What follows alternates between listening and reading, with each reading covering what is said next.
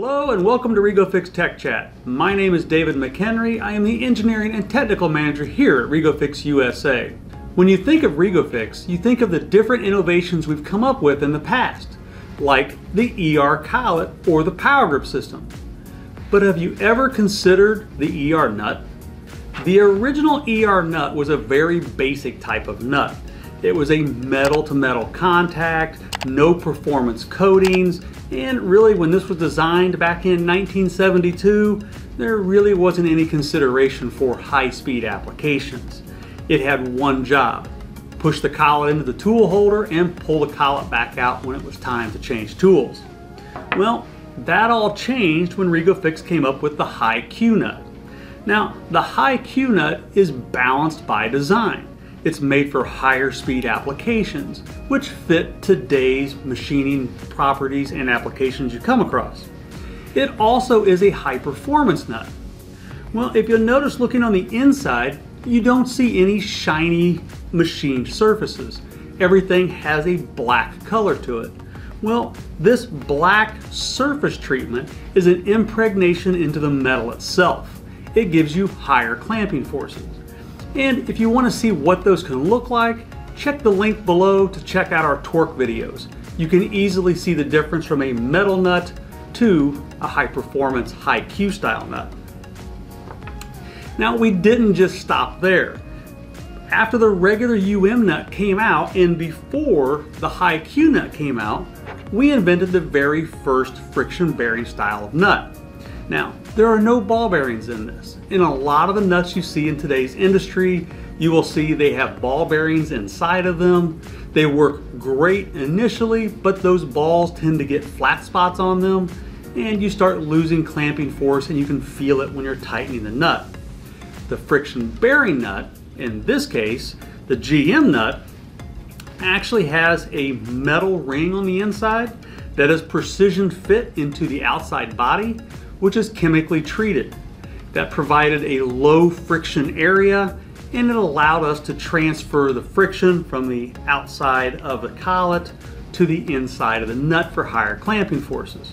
Now, this nut over the old UM style, well, about a 200% increase in clamping force. It was a very big improvement. The high Q nut, well, it pretty much gave you the same improvement just with the surface treatment. But we didn't stop there. We also came out with a friction bearing style high Q nut. Now this gives you about 80% more clamping force than the regular high Q nut.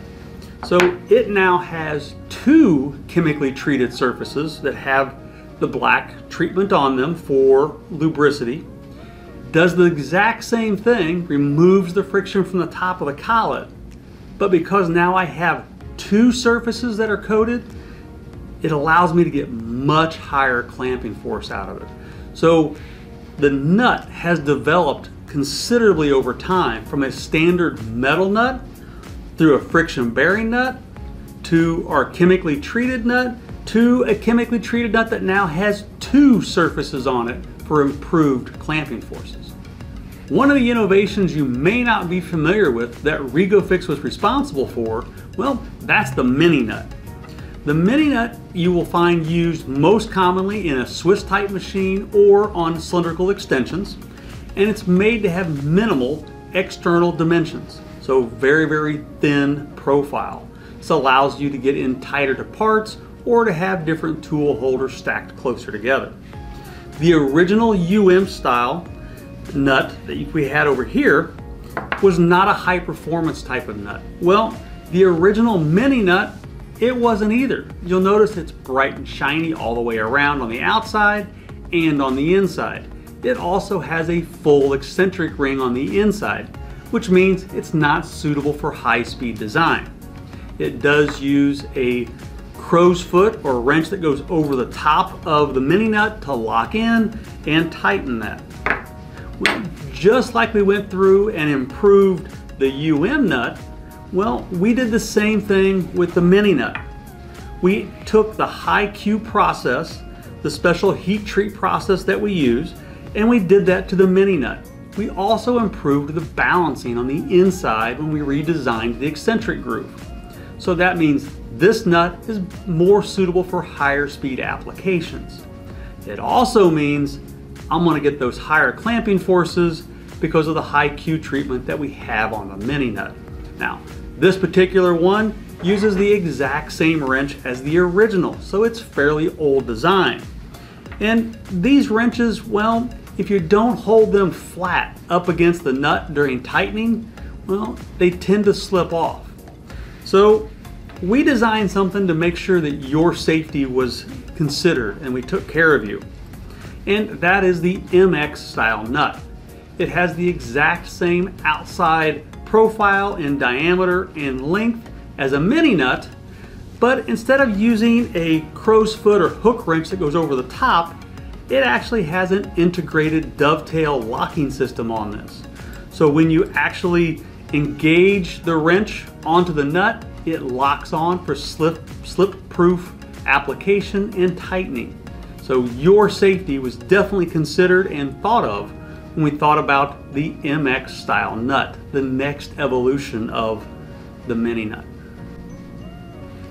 One last innovation to talk about, well, that's the A style nut, or the externally threaded type of nut.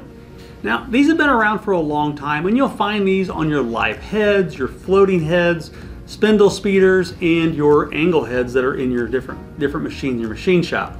And they have a hole pattern on the face, and they have different pins in the wrench themselves that actually go into those holes and allow you to tighten or loosen.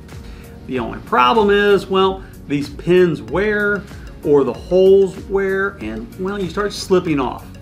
And we see a lot of our customers actually take these old nuts and they'll grind flats on them so they can put an adjustable wrench on these to tighten or loosen these. And that's really not a good application or process to have in your shop, a nut that's been ground on.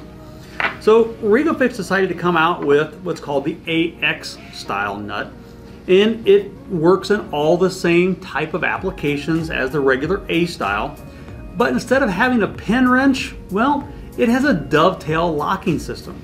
I have a male dovetail on the face of the nut, and I have male dovetails on the face of the wrench, and when you actually put them together, they lock in. So the wrench stays locked onto the nut itself, keeping your safety in mind so you don't slip off in the process of tightening your tools. Now, all the nuts we've talked about today are actually available in standard and in coolant offerings. So take a look at the catalog to make sure you pick the nut for your application. Next time you're in the shop and you see ER nuts being used, make sure you reach out to your REGO-FIX representative and thank them.